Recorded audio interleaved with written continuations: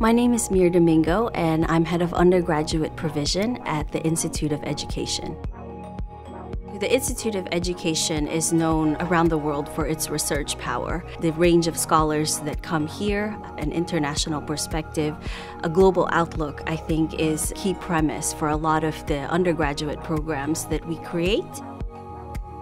The main reason I chose the IOE was because of its reputation. It scores really high in most of the rankings.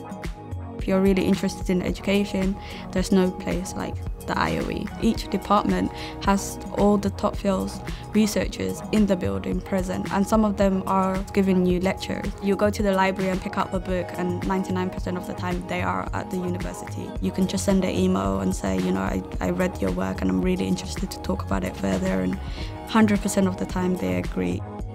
I absolutely loved it when I first visited. It was such a wonderful experience to see the kind of passion that people have for teaching and learning and working with their students.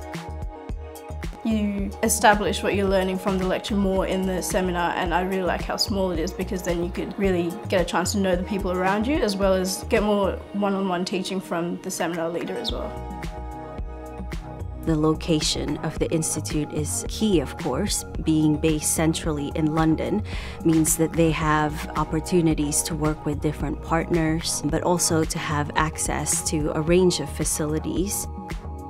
Being in the middle of London, but having peers from all over the world, being able to discuss different ideas with everybody, that's a really nice thing.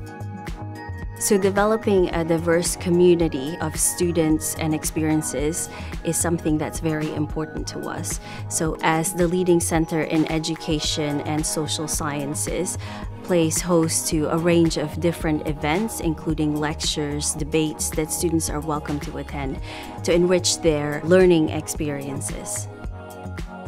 We want students to be active participants in their learning. We are also working on building skills that are very important career-wise. So we're going to offer our students transferable skills which can be used later in their careers.